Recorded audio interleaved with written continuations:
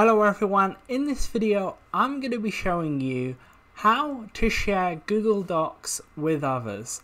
So here we are on a Google Docs. As you can see, we've just got a test one right here. So you want to share this document with other people. So how you're going to do that is just go to the top right hand corner where it says share. Then it'll say private to only me right now. You're going to want to click on that. You also need to name it before. You can skip this or save. And then it's going to bring this screen up right here. So there's a few different options depending on what you want. The first one's going to be in the top right with a little cog where it says share with people settings. You want to click on that.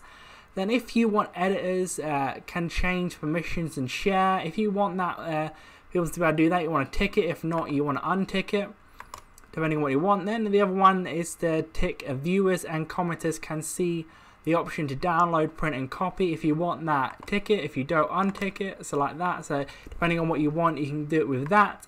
Then as you can see at the top there, with that kind of who you want to share, you're going to need their like email, their Gmail to put it in there. And once you put their email in there, you just click done with that. And then also you can either, with the link, it could be like a restricted link or not.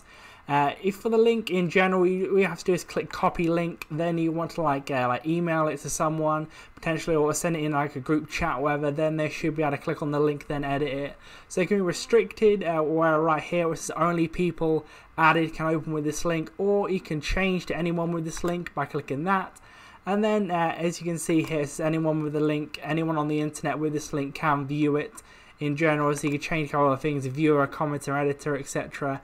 You could do that depending on what you want. Then yet again, you can copy the link, then put it into a chat or whatever, and then just click done, and then that's what's going to be seen on their end. They can click on it and edit it, etc. like that. So leave a like on the video if you're going to do this. Subscribe for more videos like this. Click on screen to see more how-to videos on Google Docs and other videos similar. But that's it for now. I'll see you in the next video.